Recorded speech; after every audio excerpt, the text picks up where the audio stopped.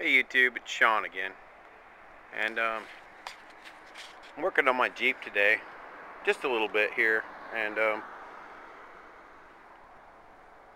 these here have been notorious for leaking. I don't know if there is another YouTuber that can benefit from my video or not, but I thought I'd throw this up.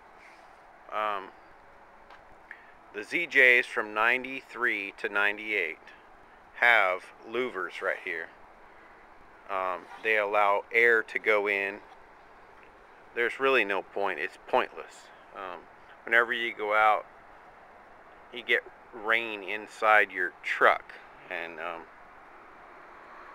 anyway, this is what this is the second ZJ I've owned, and I just fill all the louvers full of silicone, and then silicone around the, excuse me YouTube, let me get you in here. I just silicone all the louvers,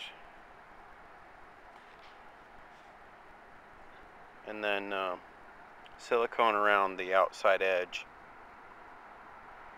no, front and back, and it says top right there. Can't get it wrong,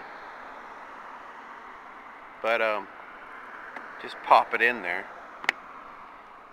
push it in real good, move it around a little bit, and that silicone seals up. But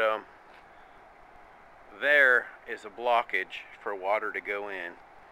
I don't know, they had some sort of air ventilation, whatever, in mind. However, point being is the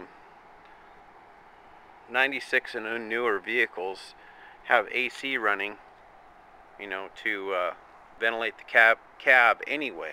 So your AC, you can't shut it off. Even if you think you shut it off, it's ventilating the cab,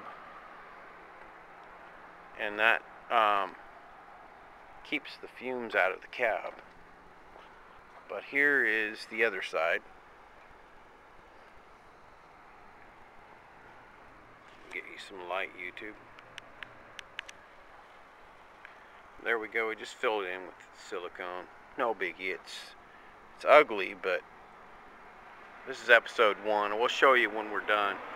I took the louvers off just to do this because, you know, this has been a ZJ problem for a while. Just fill in your louvers in the back with silicone, and you're done. You know, they have a tendency to leak water. They have little flappy things inside, like a 2-stroke motorcycle, like reed valve type setup, and they don't work because they're rubber. They're not solid, they're rubber. So this fixes the problem permanently.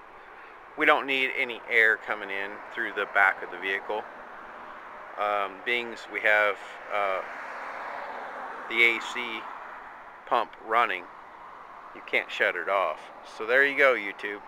This is episode 1, part 1, and we'll show you when we're done. Thanks, guys. Bye.